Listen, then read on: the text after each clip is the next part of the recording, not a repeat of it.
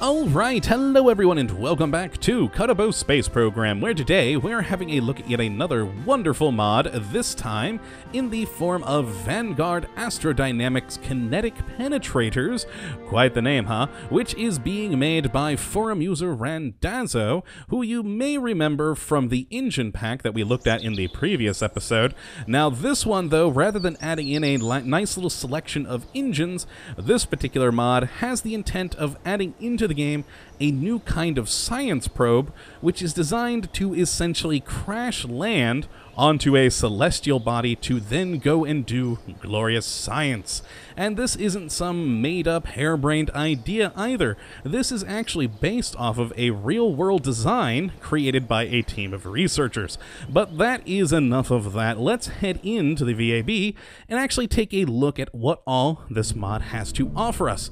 Now, before we start, though, I do want to point out two things.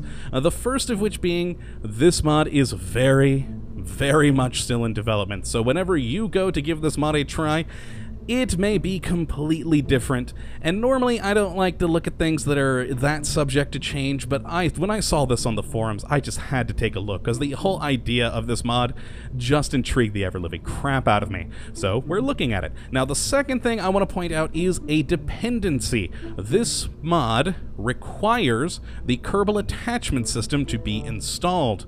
It uses the harpoon module from the Kerbal attachment system for its method of attaching itself into the ground. That's basically how it survives crash landing.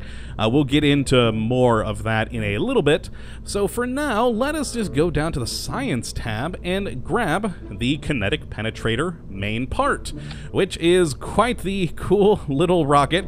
A very nice little sleek design, not exactly the most intriguing of model, but I mean, it's meant to crash into a planet. It doesn't exactly need to be beautiful, but it is actually quite nice. I do like that there are some nice little detailings in the model, as well as, of course, the texturing, the nice little battery part there, nice little hatch, etc.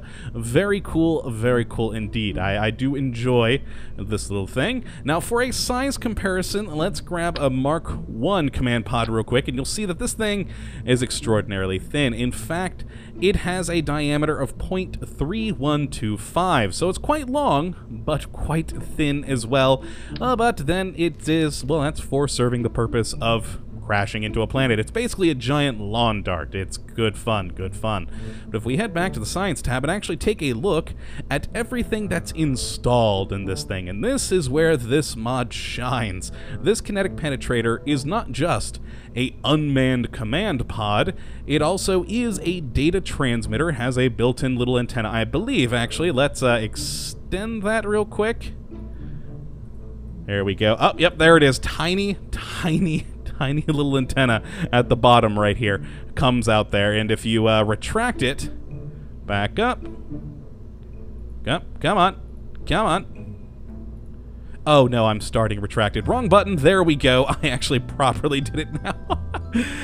This button does nothing in here. This is basically the harpoon bit, which again we'll get onto in a bit once we actually send this baby out to test. Now, beyond the little data transmitter, it also does have a built-in generator, the CAS module harpoon, which again is how it attaches into the surface.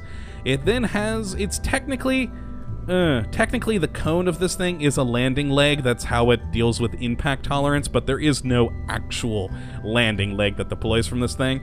It does also have its own reaction wheel, SAS, and as for science equipment, it has both a seismic sensor as well as a temperature sensor. So it just has 2 experiments for the time being. Hopefully more will be added in the future, and of course, at the very end, an electrical charge of 400. Now, how you actually move this baby around, you have to go into fuel tanks, and we have a KP tank here, which has its own built-in decoupler and stores 90 monopropellant, which is the fuel of, you know, that this particular vehicle requires. The mod maker decided on monopropellant because of the size. The Kinetic Penetrator is just so small that doing something like liquid fuel and oxidizers seemed a bit strange. So just the singular liquid monopropellant in there and you are good to go. And as for engines, we then have this little KP engine, which produces 26 atmospheric thrust, 40 vacuum thrust, ISP of 180 atmosphere, 270 vacuum, and uses a 3.7 monopropellant per second. A very nice little engine, quite a convenient little thing. Again, not exactly the greatest of modeling, but not horrible either. The texturing on it's all quite nice though. The whole thing seems quite stock alike, which I always enjoy. So quite good, quite good. Perhaps a little bit more work on the texturing, but again, still in development. I enjoy the whole thing though.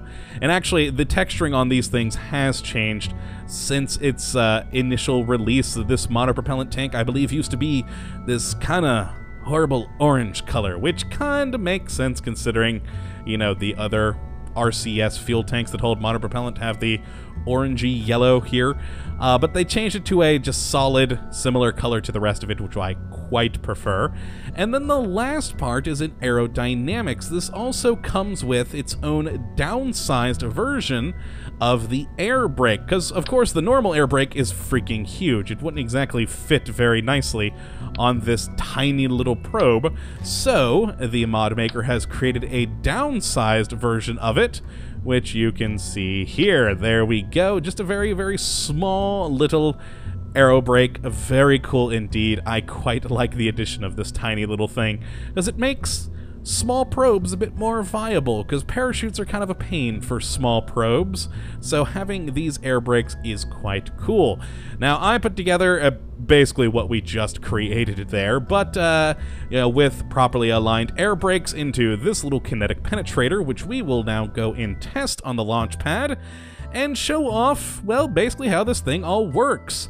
Now, for the actual engine, it's actually a pretty good little engine when used with this kinetic penetrator, because it's not exactly the largest or heaviest of objects. I'm actually going to extend the air brakes now, because they do have pitch and yaw, so they help with control of the craft.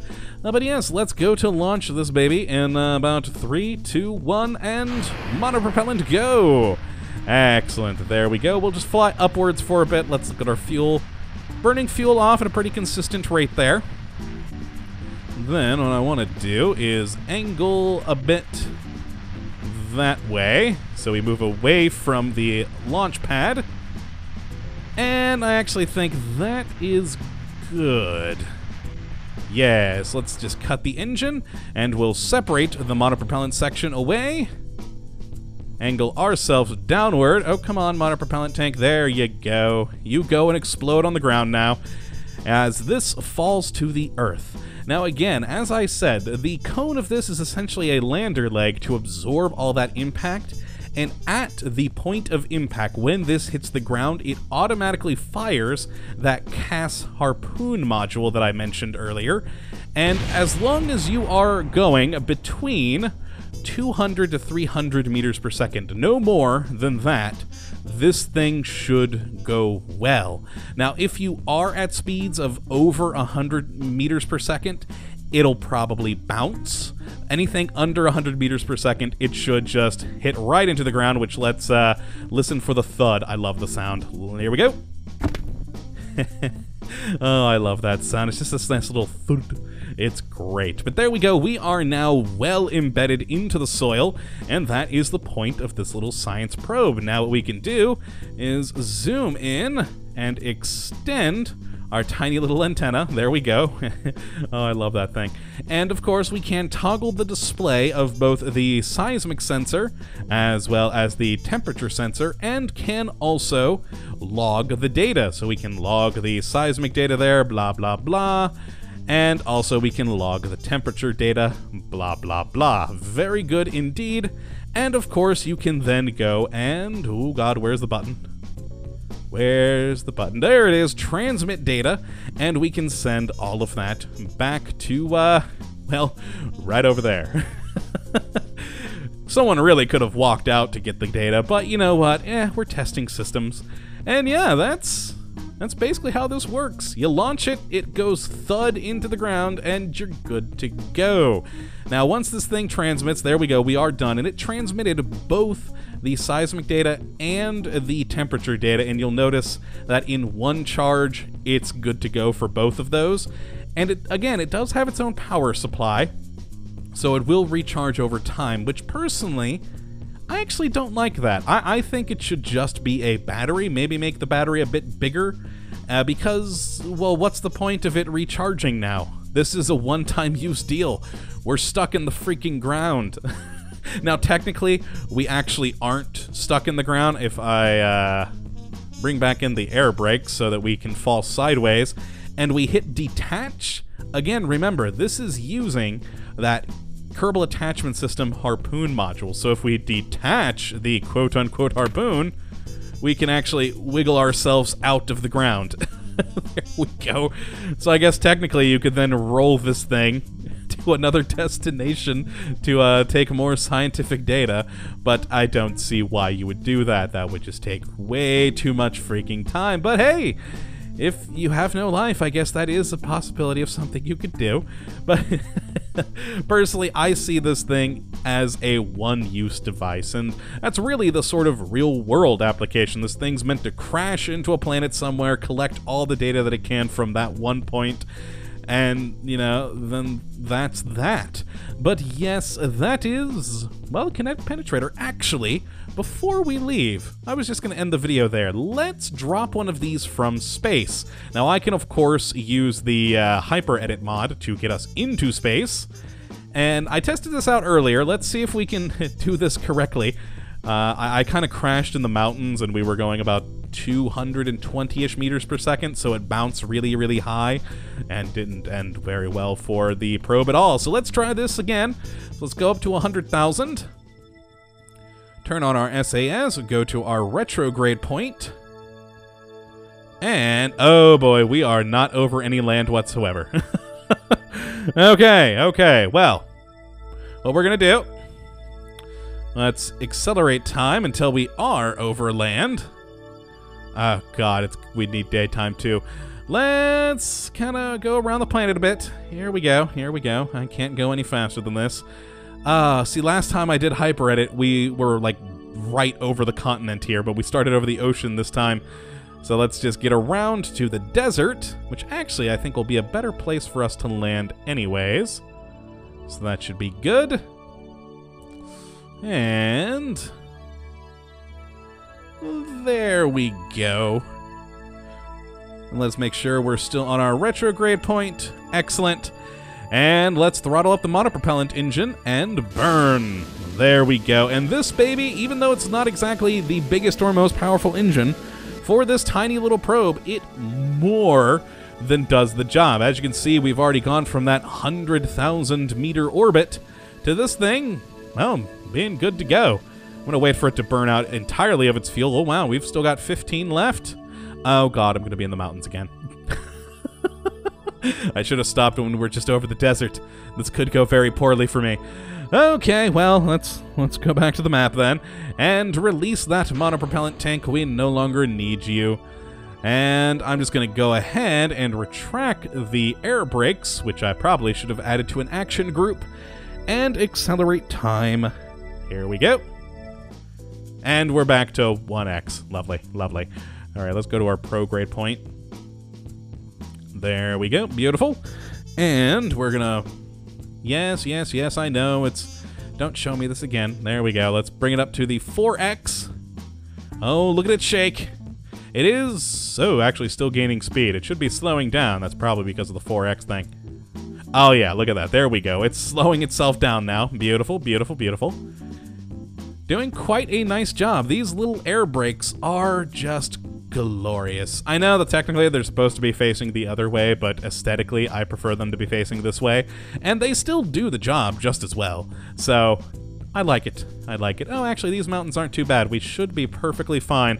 Because yeah, in the when I was testing this from orbit, we crash landed into these mountains here, and I landed right on the side of that mountain. We then bounced a good maybe 100 or 150 meters down into the valley and exploded. So you gotta watch that bounce. It's not good. We should actually be slowed down quite nicely for this one, though. Let's accelerate time a little bit more. Oh, there goes the monopropellant tank. And once we get down into the light blue, I think is when we'll put it back to 1x time. And just imagine the potential uses for these. You could send up a, ship to Duna or one of the other planets in the solar system with like 50 of these damn things attached and just launch them down into every possible biome on the planet and just do a mass data collection. It would be gorgeous. That's actually what I plan to do down the road at some point when I get the time for myself, because I'd love to give that a try. Be like just a cluster bomb of science probes. It'd be beautiful.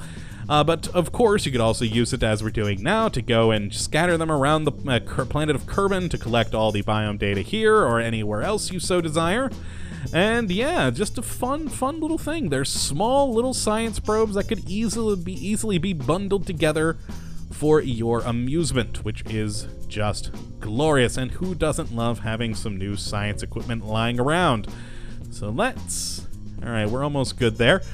We're actually coming down real slow, so this will be a perfect landing. Let's wait for the thud, and oh, we still bounced. Oh my.